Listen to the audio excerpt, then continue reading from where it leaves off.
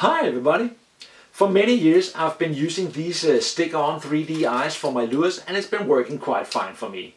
But lately most of my eyes have a clear socket for the eye, and I want to have a kind of an angry eye look to it, so I have to cut off a bit of the eye each time. So I thought to myself, why not just start making my own lure eyes? It actually is quite simple, and if you watch this movie you can see how it's done. The hardest part of making your own lure eyes is to get some cool designs to make them from. This movie offers you a few options in that area.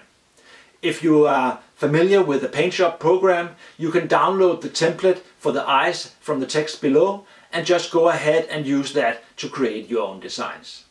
If you're not that good with a paint shop program or a drawing program in the computer, you can just download my designs from down there, print them and go ahead and make your own eyes from that. Or if you want to make your completely own eyes, well, you can use this movie as an inspiration to get going. I will start out by going into my computer inside and show you how I use the template to make a cool eye design. I'm now sitting here by my computer and has opened up my paint shop program, which in my case is Color Paint. I think you can use many other programs as well, but that is just my favorite here. And as you can see, I've opened up my template here, and I will start now working on it. The first thing I'll do is I'll make 3 duplicate copies of it in 3 different layers. So I'll just do it like that. Okay, the first layer I will just paint everything outside the eyes white. By using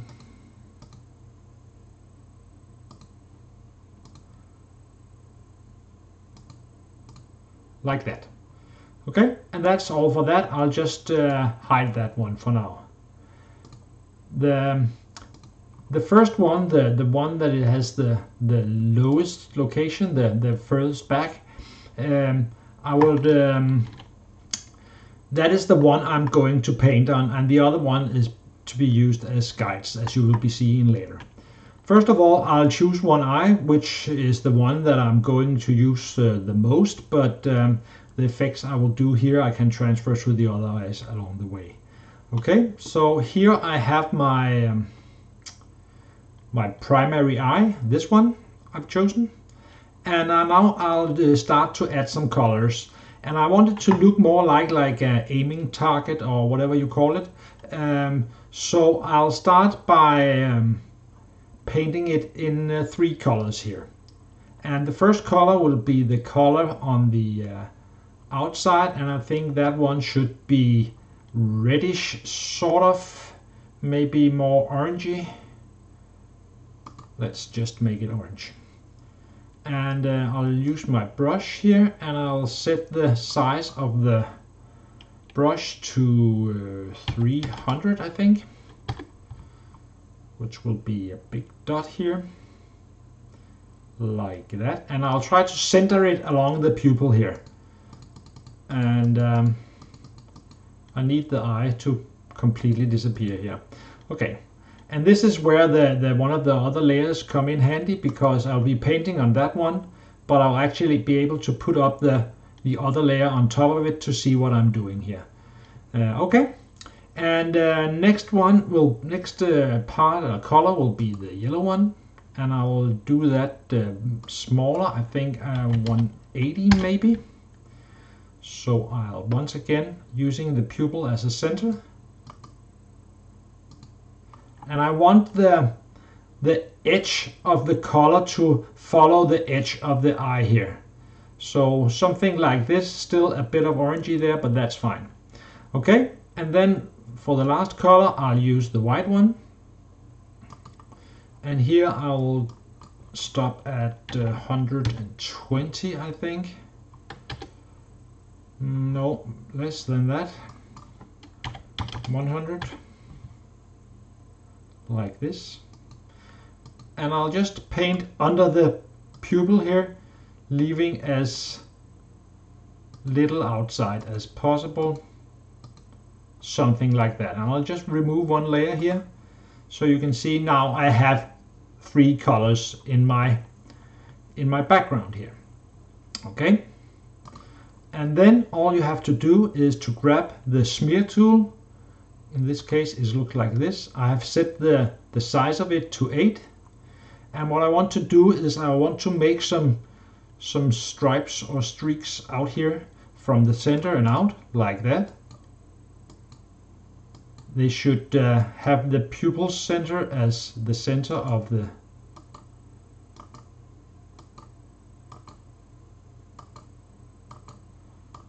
okay, and I'll just make a lot, and I'll even make some here up on the top, which I'm not going to use for this one, but I'll just show you later why. They don't all need to be the same length or anything. Okay, and that was that. Then I go from the outside and in, and I don't want to go all the way into the white here, so I'll just try to hit it between the stripes here. I'm not very good at that right now. Okay, and already now if I add the third layer, which makes everything outside white, you can see a very, well, I think very nice eye looking coloration here. Before I go ahead and make the last changes here, I just want to duplicate those to another eye as well, so I'll just hide those 2 again.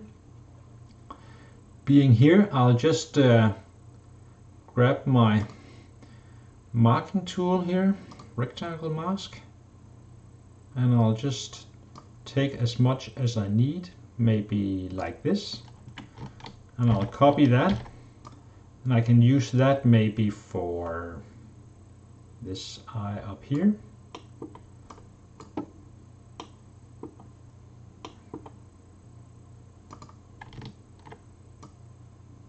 Position it using the extra layer here to position it, and now I just have to move it down a bit, so now I can position that eye to match the other one here, and I can do it again, add a new one, taking this one down here,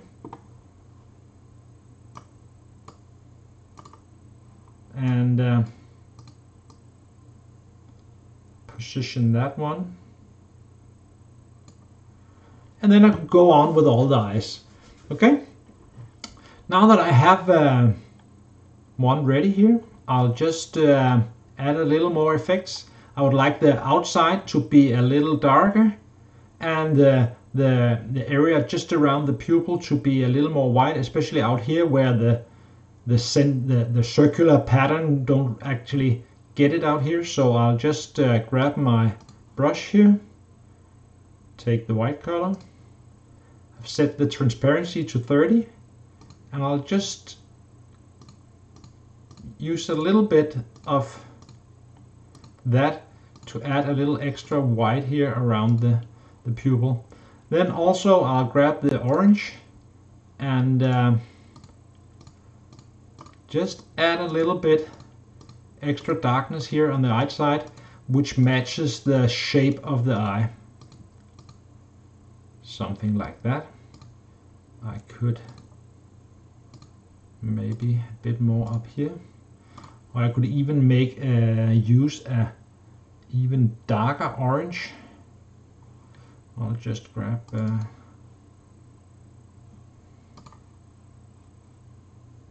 maybe brownish color here, something like that. I think that looks quite cool. I've now finished up these 2 eyes, which is the ones that I'm going to use right now, so I can leave the others for another day. And I just want to turn them into a printable image. So first of all, I need to flatten the image, so to say. So I'll just take all the layers here and combine them into one, like this. So now I have everything in one layer.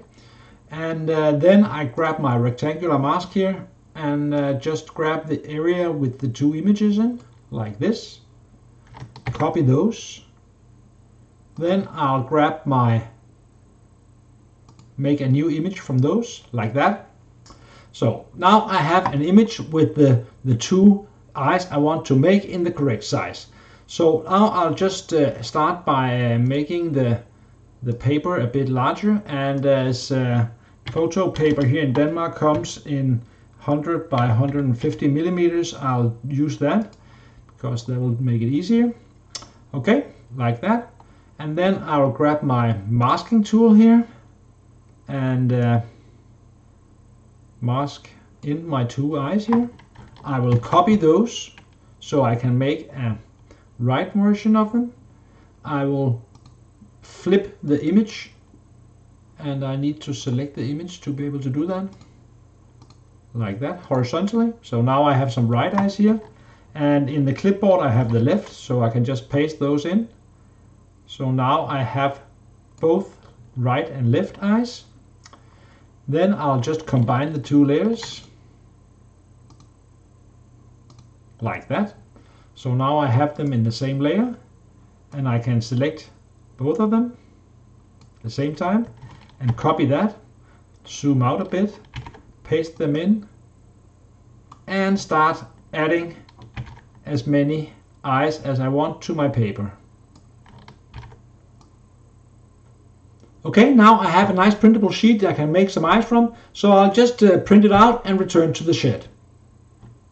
Once you have your eye design in place, it's just a question of getting it out on some paper. For this purpose I use photo paper, but you could use some sticker paper as well if you want to have an adhesive background. Or you could use some holographic paper if you want to have an extra shine, as long as you remember in your eye design to have some areas that is unpainted or is white, as those will be transparent from the background. They'll be transparent through that. Okay? I've printed out a few sheets here, and as you can see I filled the paper to get the most of that. Also I printed them out in some different sizes. You can do that either by resizing them in your paint shop, or you can resize them on the printer, zoom in and out. Okay? So now I just need to cut out a lot of eyes to make the eyes from. And to do that I'll just grab a scissor and start cutting.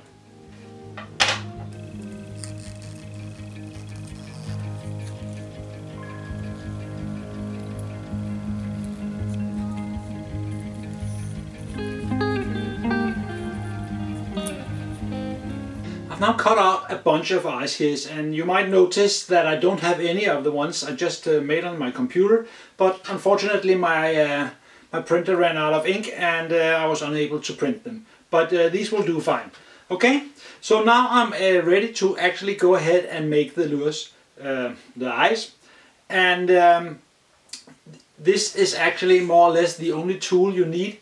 It's a piece of board with a lot of screws in it, and I will use this to put the eyes on, and the reason is that they need to be elevated from the paper to ensure that the epoxy you pour on won't just run out to the paper. Okay, so you have a little board like this with screws on it, which you can use for that purpose. And to get them to stay there, I use some spray glue, spray mount in this case. This is the kind that does not harden, so you will be able to peel off the eyes afterwards. And I'll just give my screws here a generous layer and stick on the eyes.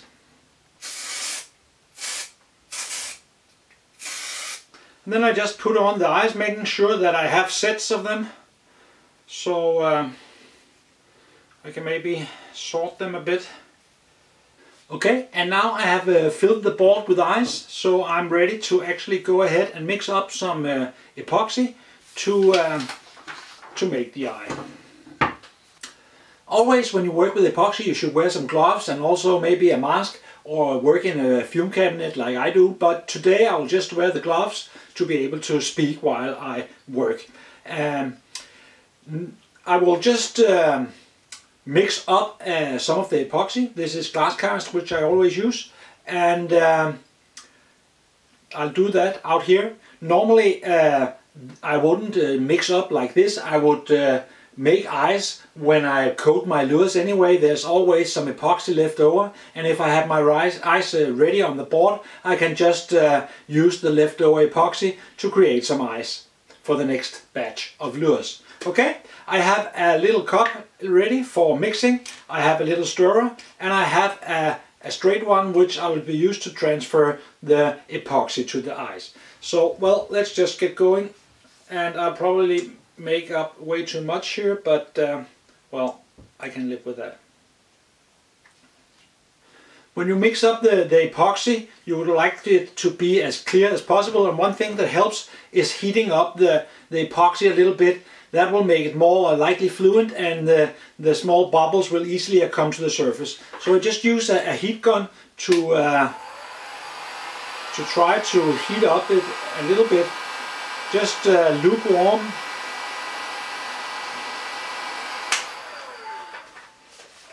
Mix it in. You can feel it in the hand, the temperature.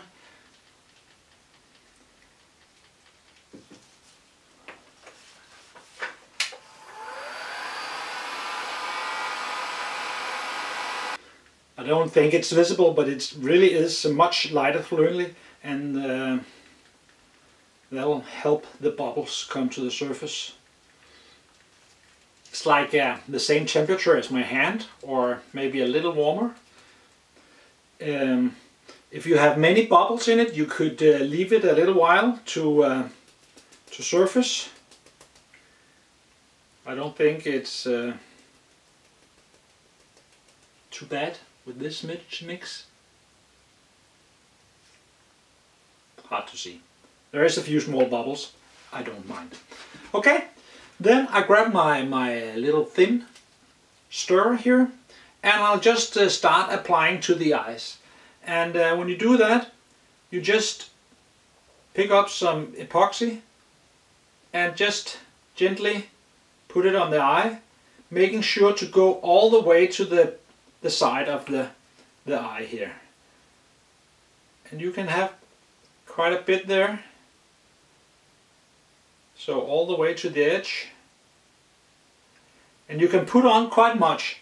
The thing is that the surface tension of the epoxy will make sure that you get a nice even bend. So it will stay quite fine, and it will be thinnest at the sides, just like you want it, and you know it from the stick-on 3D eyes. If you want really thick eyes, you might consider putting on more than one layer, so giving it 2 layers, but I don't think that is necessary for me, so I'll just leave it at that, and then just go on from eye to eye, adding the epoxy. So simple. All the eyes have now had a layer of epoxy, and I can see there's some tiny little bubbles in them that I just want to pop. And to do that, you can use a normal gas lighter and just give them a tiny little blast. That'll be enough for the bubble to blast. And if there's still some left, wait 10 minutes and do it again. I think that should pop most bubbles, if there is any. Okay, now I'll just leave them to dry, and we'll have a look at them in the morning.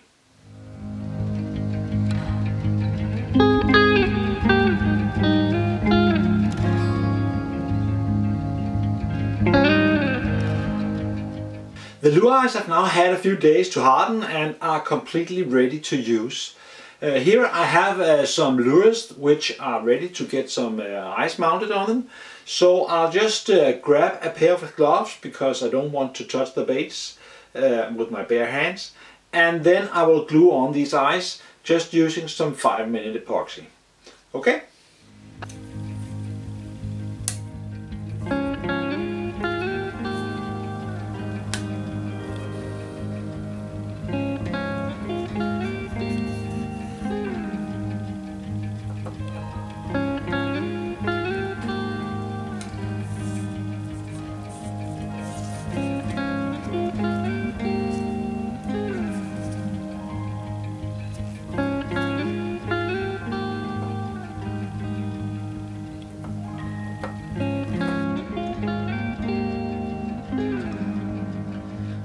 Okay, that was the first side, and I'll just leave those for a few minutes for the glue to harden before I turn them over and glue on the other side, just to make sure that I don't get them moved around while doing the other side. Okay, the lure eyes have now been glued onto some jerk baits here, and I'll just give them a few layers of epoxy, and then we'll see the result in the end.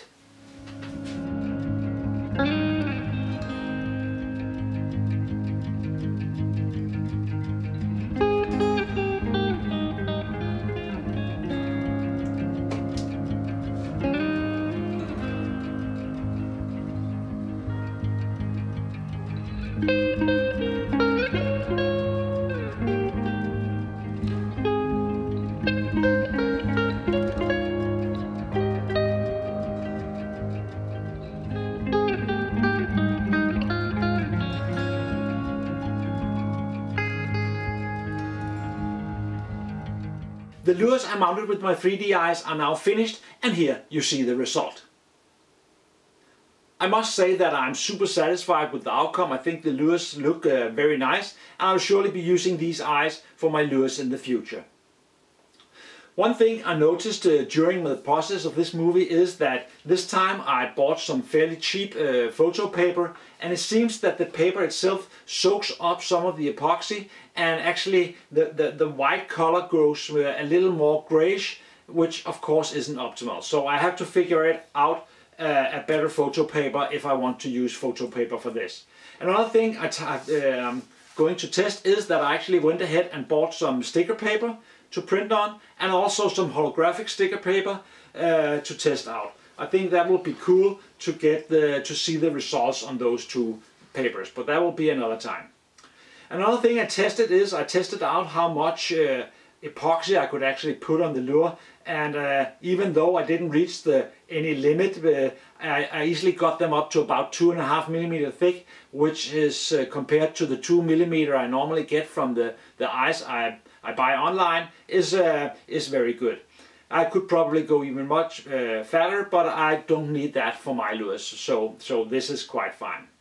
Before I finish, I just want to remind you all that in the text below the movie you'll find links for my eye designs here, so you can download them, print them and make your own eyes. You'll also find the template if you want to make your completely own design.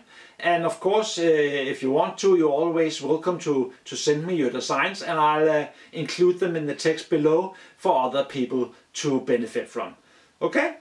Well, that's all for this time. I hope you enjoyed the movie, and I hope you see me soon.